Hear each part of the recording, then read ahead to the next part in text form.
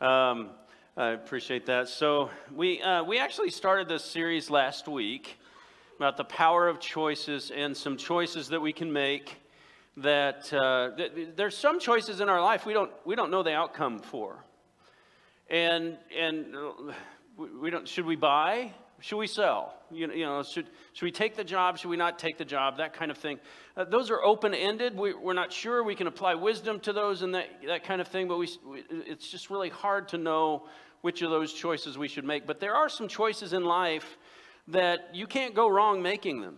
And last week we said one of them is to take the next step of growth in our faith. That if you were with us in the park, and I hope you were with us in the park, we had a good time, but we did talk about that Jesus called us to follow him, to grow in him, to be discipled by him, to make our faith a lifestyle and not just something that's on the side. Today, we're going to talk about another choice, and so many of us struggle with relationships. How many of you have ever struggled with a relationship before, of any kind? Moms, here's the thing. Mother's Day is great, but I don't know of any mom that doesn't have some regrets. Moms just... I stopped preaching about Mother's Day a long time ago because I realized it doesn't matter how I preach about Mother's Day, someone is overwhelmed with guilt, and it ends up not being a positive thing, okay?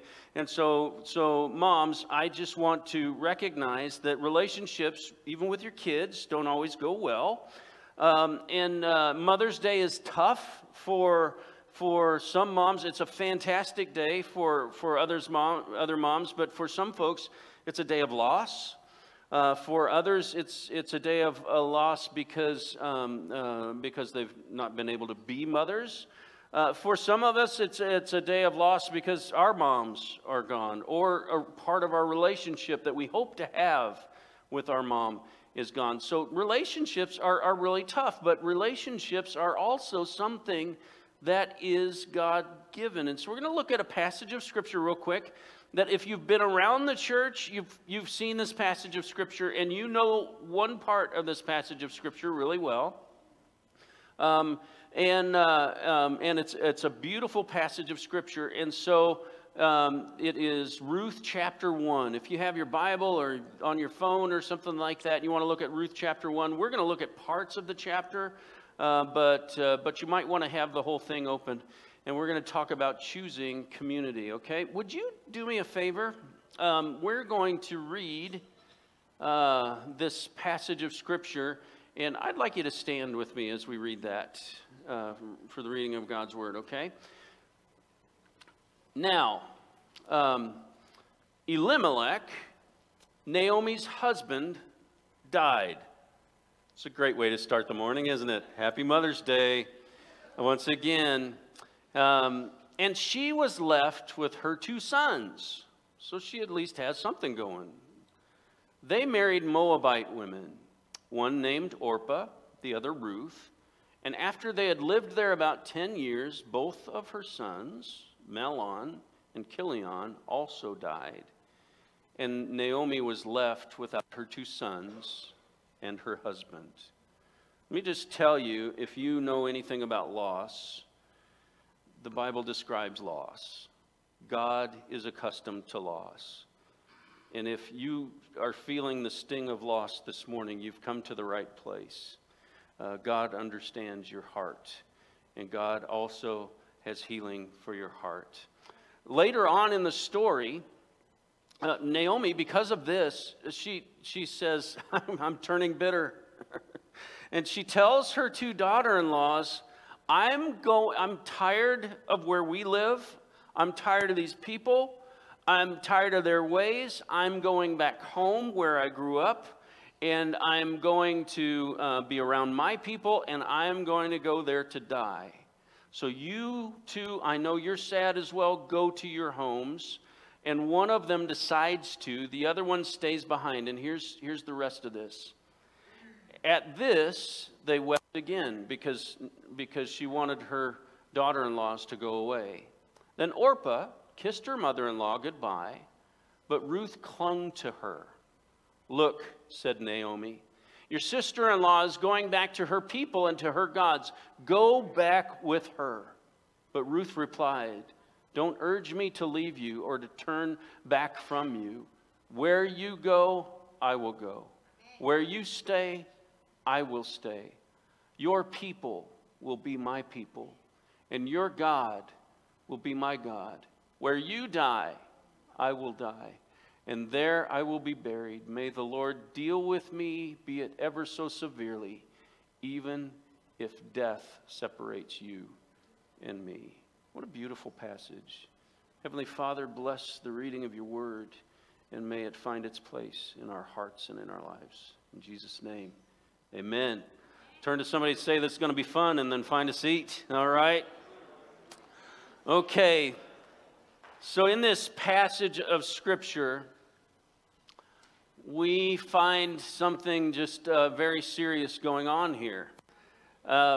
Naomi has lost a lot. She has lost her husband, and she has lost her 2 sons. Her daughter-in-laws have lost their husbands, and it's a sad time. Aren't you glad that Scripture isn't just all positive thinking and, turn that frown upside down and that kind of thing? Aren't you glad it doesn't change stories so that they're all encouraging stories? Because I don't know about you, but as I go through life, not every part of life is real encouraging to me. Is it for you? Anybody here ever been discouraged in life? Just raise your hand, all right? Yeah. And so maybe you're going through it right now, but I just want you to know God doesn't leave you in those moments. Those are incredible moments where if you will allow Him, God can speak loudly to you. And so as we check this out, Naomi tells her daughter-in-laws, "I don't want you to call me Naomi anymore. I don't want you to do that. I want you to call me Mara." So let's look at those 2 words. Naomi, her name means sweet. Isn't that beautiful? How many of you have mother-in-laws whose names should be sweet? Anybody here? All right, we've got a couple. And I'm assuming the rest of you are thinking, yeah, there's a whole lot of other names for my mother-in-law, but sweet may not be on the list, right? Maybe it's a really good name or something, but you wouldn't say sweet. Anyway, Naomi's name was sweet, and we get the idea that that's the kind of person she is. I mean, Ruth wants to stay with her. Orpah seems fine with her and that kind of thing. She has a good reputation when she goes back to her people and all of that. She probably was sweet, just like her name said. But Naomi said, she says, "Don't call me Naomi anymore. Call me Mara," and Mara means bitter. Mara means bitter. Isn't that life sometimes? Do you have a little bit of Naomi in you? That was a rhetorical question. However, it can be a confessional question as well. Turn to your neighbor and tell him you got a little bit of Naomi in you. Yeah. You got a little bit of Naomi in you. And you know what they'll say? They'll say, "No, you're reading it all wrong. I'm not bitter. I'm just guarded." If they say that to you, say, "Well, back where I'm from, we called it bitterness." Okay, that's what you're doing right now. Or they'll say, "I'm not bitter. I'm just being honest." We just have to say, well, your honesty looks a whole lot like bitterness. And there are times that we go through it, we've got a little bit of Naomi in us. You know what? I've got a little bit of Naomi in me as well. Yeah, in fact, I just want to spill my heart out to you this morning. I've got some pet peeves, all right? Now, I've got 2 that I want to talk about this morning. The first one is this. Can people in the stores in this town learn how to walk in public? Anybody with me on that? You're going down the aisle and somebody stops right in front of you. It's like if you kind of got to go with the rules of the road when you're walking in a crowd. Walk on the right side, not on the left side. Pass on the left side, that kind of thing. And if you're driving on the highway, you don't just stop in the middle of the highway and take pictures of the sunset, right? That causes problems. But I will find folks that will park their cart sideways in the middle of a busy aisle at Walmart and just they're not looking at anything in general, they're just looking up. And I'm just going, there's nothing to buy up there. Can you just please get out of the way? The rest of us would like to find what we're looking for. What you're not even looking in the right place to find what you're looking for, right? And do you ever get a little grumpy in public like that? You're walking in the store. I know some of you work in Walmart, and so you probably get really frustrated with some of the folks that are in Walmart. There are also times when I'm just like, all of a sudden I'll be walking on the right side and somebody with a cart is trying to text while they're in their cart, and their cart's like coming right at me. And I'm looking around, it's just me and the other person, and they're like coming right at me, and I'm like, okay, time to throw down, dude. We're going to do this right here in Walmart, all right? My name will be on the front page of the paper. Pastor goes, crazy on some Walmart shopper or something like that. So I've got a little bit of Ruth in me. You want to know what the other pet peeve is? People with a lot of pet peeves. That's right. We can all be bitter from time to time. In fact, there are times when you and I just get to the place where we're done with people, don't we? We just get peopled out. You ever been done with people? You ever just come home and said, all right, if I see another person, hear another person, if another person tries to talk to me, I may just go nuts. I may just go crazy. And you know what? The pandemic allowed us some freedom and allowed us some excuses to do that. In fact, we were told not to go out for a few weeks, but then, most of us were a little rebellious.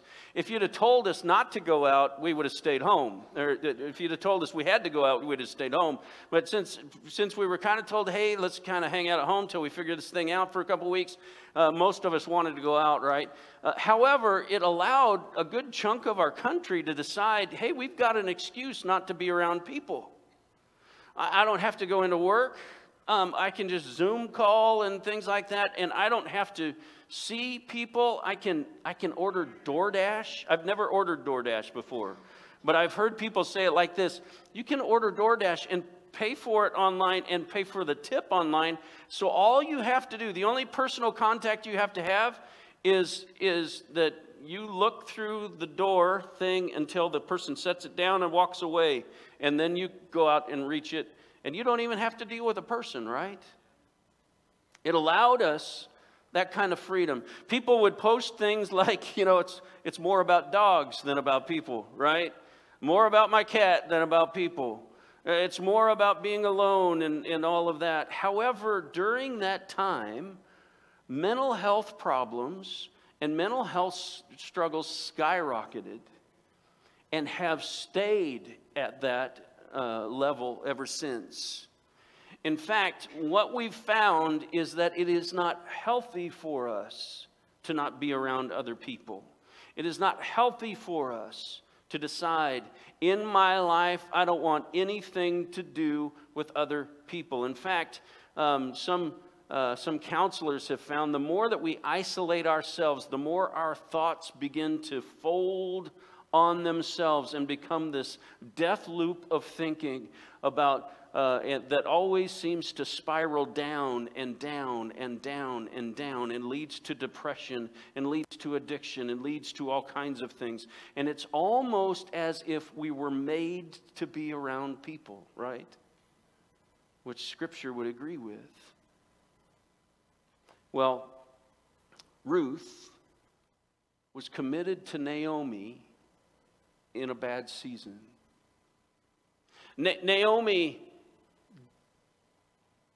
didn't want people around her. But Ruth said, where you go, I will go. And Naomi said, you don't get it. You don't get it. See, I'm tired of these people. I want to go back and be with my people. And she said, I want to go back to be in my country. And she said, where you go, I will go. I'm tired of these people. I want to go back with the people I used to know. And she says, your people will be my people. He goes, no, you don't understand. We don't worship the same gods you worshiped there. And she goes, your gods will be my God. And then she looks at her and she says, you don't get it. I'm going home to die. Where you die, I'll die. You know, that's a beautiful statement. That's true commitment. That's an incredible commitment. That's the kind of commitment we would love other people make for us. And one of the reasons that sticks out to us, and that's the kind of the passage that we know about this whole story, is because we rarely see this kind of commitment to each other. We don't see it in our world. We don't see people that say, where you go, I'll go. Whatever you do, I'll do. No, we say it this way. Until you frustrate me, I'm along for the ride. Right? Until I get a little bit miffed at something that you do, I'm game. But here we have Ruth doing something that is incredible and powerful. And during this time, Naomi is going through a bad season. To counteract what our world thinks that the issue, because we have problems in our relationships, then the issue is that we should distance ourselves from our relationships. We should distance ourselves from people. Scripture is very different. And you can find passages in Scripture that make our relationship with God all about a spiritual, quiet, lonely relationship with God. And believe me, you need times like that. And Dwight just talked about it. You need times where it's just you and God. But you also need other people. In fact, if you have to really take some scriptures out of context to say that it's just a spiritual venture. We find scripture all over the place that says we are built for relationship. In fact, here is one that is extremely powerful, and it's from James chapter 5 and verse 6. And it says this. It says, therefore, confess your sins to God, right? We understand that. We should confess our sins to God, right? Because God can forgive our sins. And, you know, we should keep our sins from other people. Because don't nobody need to know about that stuff, right? Nobody needs to know about that. But is that what this passage says? I think there's some crickets out there that are even quiet, all right? And it says, therefore, confess your sins to each other. What? I'm not going to do that, Josh. You don't need to know my junk. And just between you and I don't want to know your junk, all right? Well, therefore, confess your sins to each other. Why would we do that? Isn't it God that forgives sins? Let's just, little theology 101. Who forgives sins? God forgives sins, right? Now, I can forgive you of a sin that you commit against me, but I can't absolve you of your sin, right? The only person that can absolve you of your sin is God. And so, yes, we need to confess our sins to God, but this says, confess your sins to each other and pray for each other. And why does it say that? So that you may be healed. When I pray and confess my sins to God, my sins are forgiven, washed white as snow, clean. They are absolved. They are taken care of. Now, I may still need to deal with some of that if it's caused problems between other people or harmed other people. I may still need to deal with that. But God cleanses us of our sins. When we, in faith, ask Him to forgive us our sins, He forgives them. Isn't that incredible news? God is faithful and just and will forgive us our sins and cleanse us of all unrighteousness, Scripture says. But we confess to each other, and it brings healing. Healing. Let me just tell you, it is no wonder in our world that mental health issues have skyrocketed. Because we are isolated from each other more and more every day. And let me tell you what, there is a way to be connected online, but online connection is not true connection. It's a partial connection. It's a start of a connection. And often it is a very fake connection.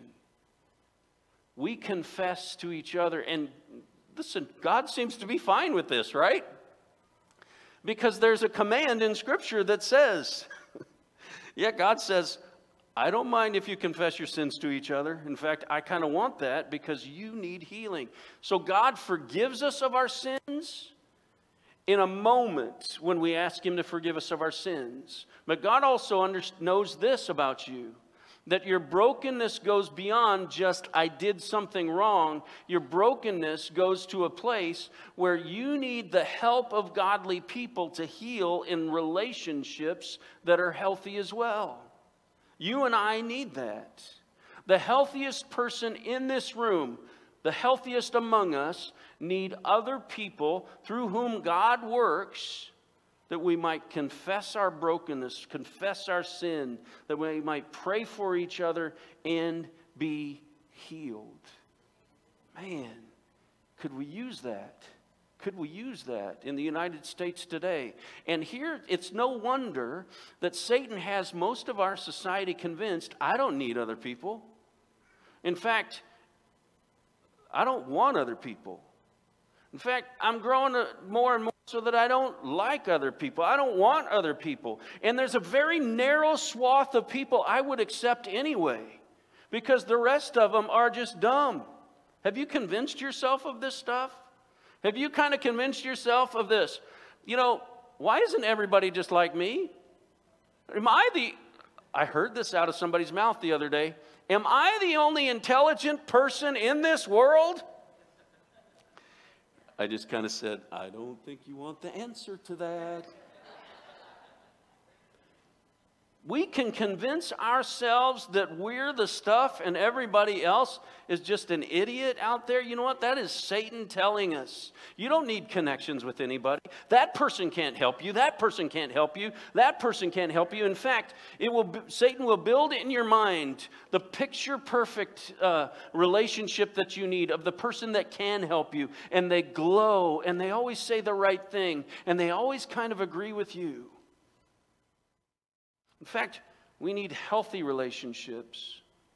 Now listen, let me just help you. If you're not a Christian, you might go, you know, I've got kind of a version of this, and I've got some buddies that I just complain to, and then they complain back, and they kind of agree with me, and we just all complain together. That is not what this is talking about.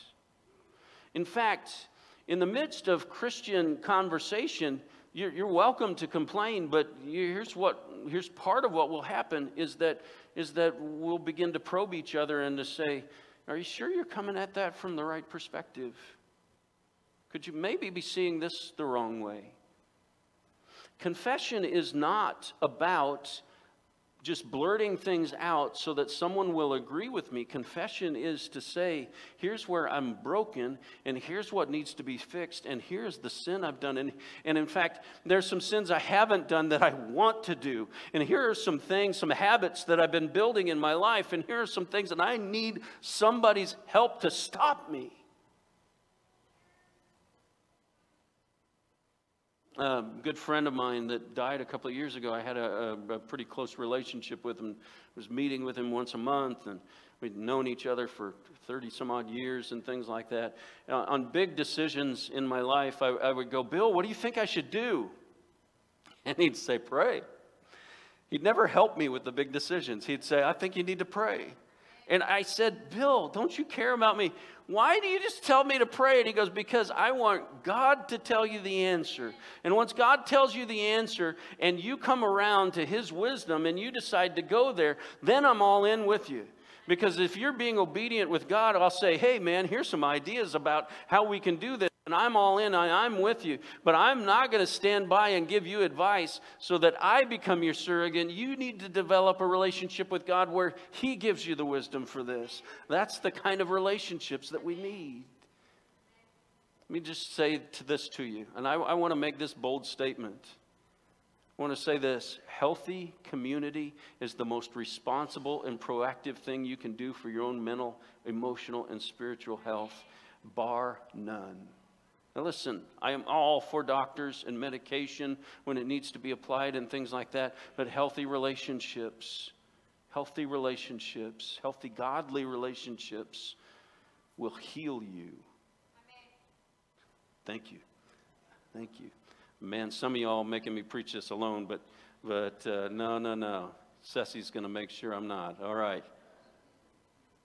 Here's another thing that I want you to notice about this story.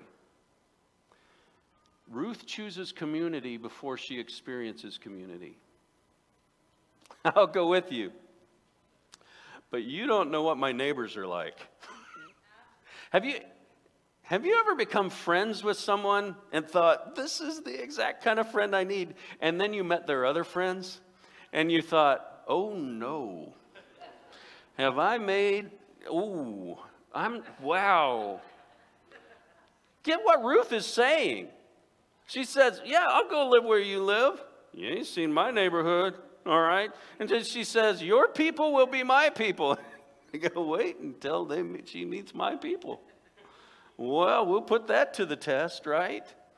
You know what Ruth didn't say was, hey, you know what? I think we'll go try this out for a week. And we'll see how it works. Because, you know, I'm a little picky about the people I'm around. And I probably won't like some of them, so I'll just go see if I can work this out so that it's to my benefit. Ruth says ahead of time, I'm going. My commitment's to you. She commits to community on the front end. Now, listen, that is hard for us to do. Is there anybody in here that's just a little bit skeptical of people? Anybody? I mean, if you've lived over 5 years and, you know, had some things not go your way, you're probably a little skeptical of people. Can I just tell you this? That if you walk into a group of people and you are skeptical of that group of people, you are going to find evidence to prove your skepticism. Okay, I will give you plenty of reasons to doubt whether you should have relationships with people or not. I just want you to know that. You'll be walking in front of me someday and slow down in the hallway, and I will give you a reason to say, I knew it. Pastors are all jerks. Pastors are all jerks. Look at that guy. He's mad all the time. All I was doing, I just was walking full speed, then just stopped. That's all I did. And here, I just want you to know that if you're looking for reasons to be skeptical of community, you'll find it. But if you are looking for reasons to find God's healing work through healthy relationships, listen to me, you'll have to work for it. You'll have to work with it. You'll have to put up with some people doing people things so that you can get beyond the people things to the sharing of hearts. Because guess what? You'll do some people things too. You just will. Ruth chose community before she experienced community. And if you're thinking right now, but I've tried this before and I've been burned, can I just tell you that the best way to deal with that is not to get away from community, but to experience healthy community. Here's the trouble with community. I can tell you about it, but I cannot describe it to you. You know community when you've had community. And you know when it's just been a fake conversation with somebody, right? You know when you've shared hearts. You know when you've shared minds. You know when you've shared the best. And that's what God wants for you. Healing in your life. There's something that I want you to know. One of the most radical things we can do as a church is to be hospitable to people, welcoming to people. I think to a great extent, our church is. I talked to a new family that's been coming for several weeks and got to spend some time with them. And I said, what do you think about our church so far? And they say, they are so welcoming, so friendly, so kind. And so I just want to say, because they're not here today, I just want to say to you, thank you, but what did you do last week? You know, I'm not sure why they're not here. No, their son plays baseball. Yeah, I'm just kidding. But anyway, keep that up. But one of the most radical things we can do in a world full of Naomis, we need to be a church full of Ruths. Our skepticism about people is not built on the same thing. In a world of people whose only desires to be alone, we must be a church who offers connection, fellowship, community. we're going to jump over a whole bunch of the story just because we don't have time, because I know you got reservations for Mom and all that kind of thing. And if you don't have reservations and you're going to a restaurant, good luck today, all right? Just want to say that's brave of you. All right, but now we're going to jump to later in their life. So not only is Naomi helped out, but Ruth is helped out in this also. They actually meet a husband for Ruth, and this husband is called a kinsman redeemer. There's all kinds of things behind it. We'll have to talk about that someday. But she meets a husband and actually has a child, and so I want to jump there for a specific reason. And so Ruth chapter 4 verses 6 through 17. So Boaz, this is the gentleman, by the way. Boaz took Ruth, and she became his wife. When he made love to her, the Lord enabled her to conceive, and she gave birth to a son. Wow, happy ending to the story, right? The women of Naomi's town said to Naomi, "Praise be to the Lord, who this day has not left you without a guardian redeemer. May he become famous throughout Israel. He will renew your life and sustain you in your old age.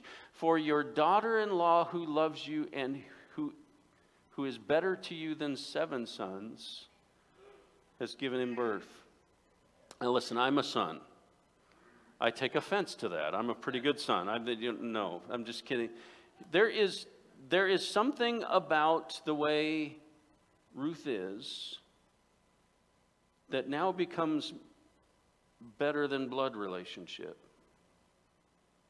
There's something about Ruth's commitment to Naomi that now becomes stronger than a mom's relationship with her son. But here's the exciting part, because Naomi comes back in. Remember, Naomi said, "Call me Mara, because I'm bitter," right? But then Naomi took the child in her arms and cared for him. The women living there said, "Naomi has a son." Not Mara, right? Naomi has a son.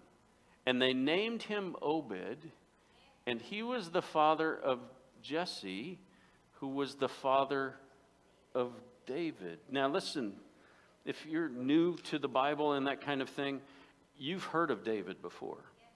David was like Israel's spectacular king. And here's how this works out. So Ruth has another mother-in-law in this whole thing. It is not just Naomi. Naomi is the mother-in-law on one side, but there's a pretty important biblical story that shows us who Ruth's other mother-in-law is.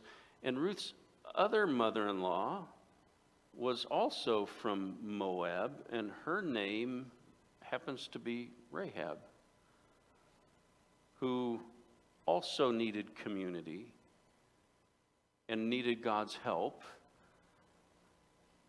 and had to choose those to trust God first in order to receive community. And her faithfulness enables Ruth's faithfulness to combine to help Naomi out. And Naomi takes this child in her arms, and everyone around her says, not only does she have a grandbaby, but we've gotten Naomi back. She's no longer Mara. Listen, some of you right now are thinking, I can't do this. Listen, I'm an introvert. You got to understand this. I'm not a people person. Are you with me? Some of you with me? I'm not a people person. Or you're like this. Some of the times I'm a people person, but at work. And that's all I can do. That's all I can do. I've got enough people person in me so that at the end of the day at work, I just want to get away from everybody. I don't want to be around people anymore. Of course, you're around your husband, but he's not really a person, right? No, just kidding. Let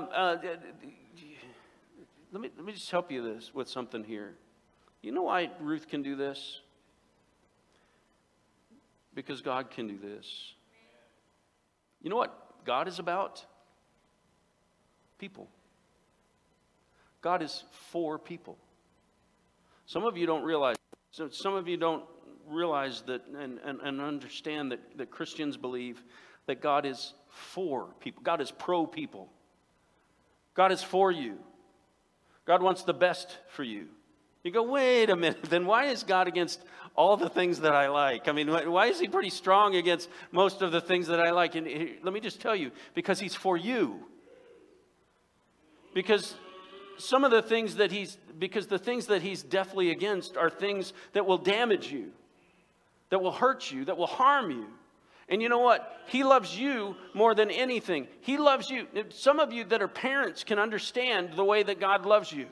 In fact, multiply your love for your child by 100 times and you still won't reach God's love for you. But you understand this. There are things your child definitely wants that you know that your child definitely does not need, right?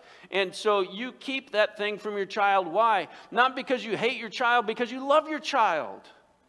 God's for you. God loves you. And God wants you connected with other people that can help you be healthy.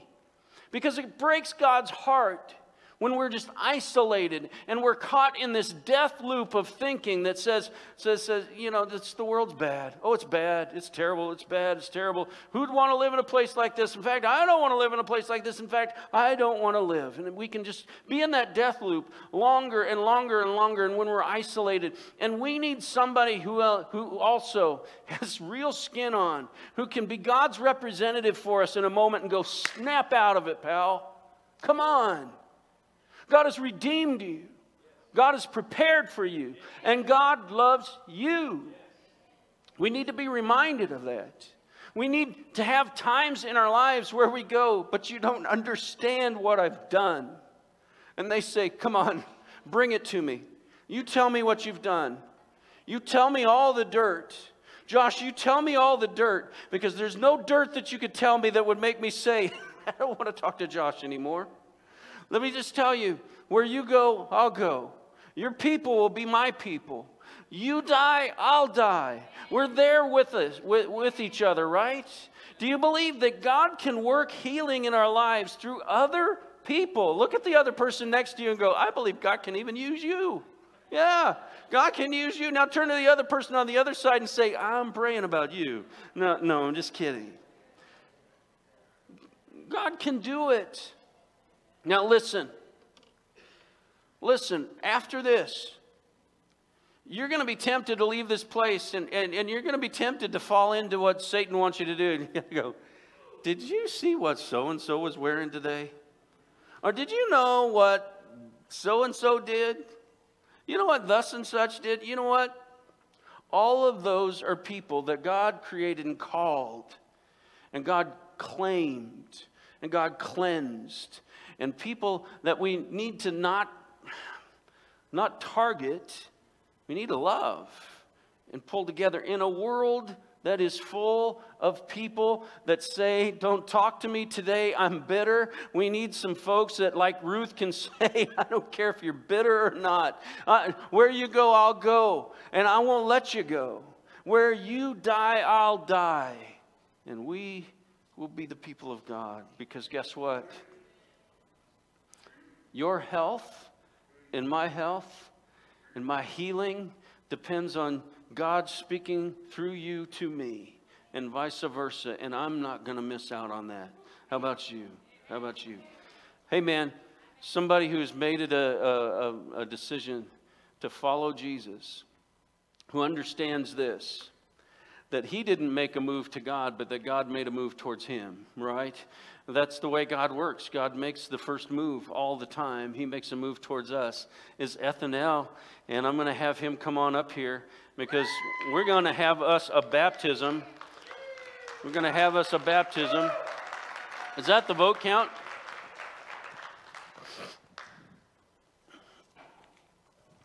Come on up. And Nellie, would you come on up? And did you guys want to come up with them too? You want to come on up here? No, that's good. Are you trying to tell me something about your parents? I will tell every word you say up here, up to them, just tell you. All right. So let's just go with this. 78 votes cast, and I'm not told how many were cast for each person, but the 3 people that were voted to serve a 3-year term are Jennifer Bedwell, Clyde Pritchett, and Noah Wigler. Okay, fantastic. Yes, give them a round of applause. For those of you that were not elected to the board, we're thankful for your willingness to serve. And but we also will tell you when you need to start showing up, okay? Let me get my piece of paper out for all of this.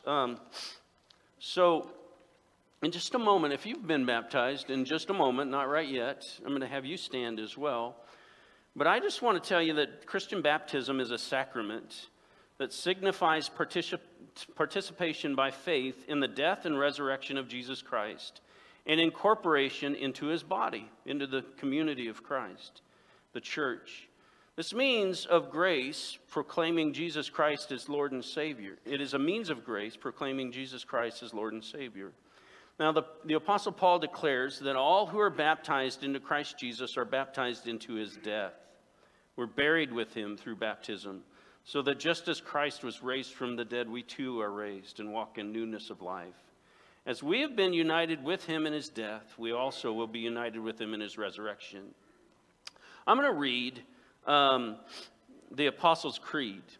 And if you're a Christian and you've been baptized, I want you to stand with me while we read this together. Let's just renew our baptismal vows, okay? Here's what it says. We believe in God the Father Almighty, maker of heaven and earth, and in Jesus Christ, his only Son, our Lord, who was conceived by the Holy Spirit, born of the Virgin Mary, suffered under Pontius Pilate, was crucified, dead, and buried. He descended into hell, and then the 3rd day rose again from the dead. He ascended into heaven and sits at the right hand of God the Father Almighty. From there he shall come to judge the living and the dead. We believe in the Holy Spirit, the Holy Church of Jesus Christ, the communion of saints, the forgiveness of sins, and the resurrection of the body, and the life everlasting. Have you been baptized into this faith? If so, say, we have. Will you be baptized into this faith? If so, say, I will. Cheer for him and then have a seat. Yeah. All right. Nellie, your pastora, is going to read the next few questions for you, all right? I'm going to have her do that. Okay. Eternal, do you now acknowledge Jesus Christ as your Lord or Savior, and do you believe that he saved you now? I will in my faith. Amen. Okay. Another question is, as member of the Church of Jesus Christ, will you follow him all the days of your life, growing in grace and the love of God and neighbor? Amen. Amen. All right. Yes. Well, we're going to go back and get ready for this. And so, Mike, I can't remember what we were going to do next. Well, while I'm doing that, all I know is I've got an appointment with you. All right.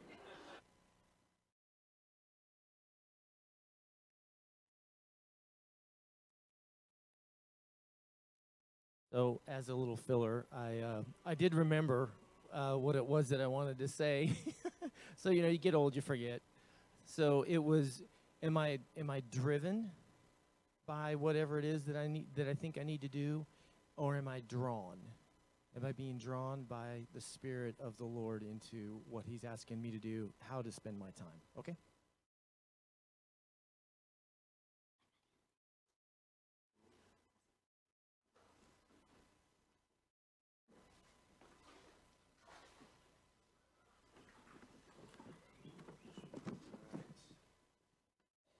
I'm excited about this.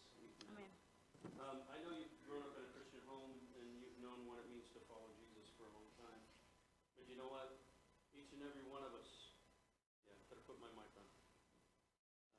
Each and every one of us has a moment where we have a choice to make. Will I follow Jesus or not? And Ethan Ellis made that choice. God gives us that, doesn't he? In his grace, in his mercy, he says, I'm not just going to capture you and make you my follower. I'm going to give you a choice. And Ethan L has chosen to follow Jesus. And so today, Ethan L, I'm going to baptize you in the name of the Father and the Son and the Holy Spirit. Woo!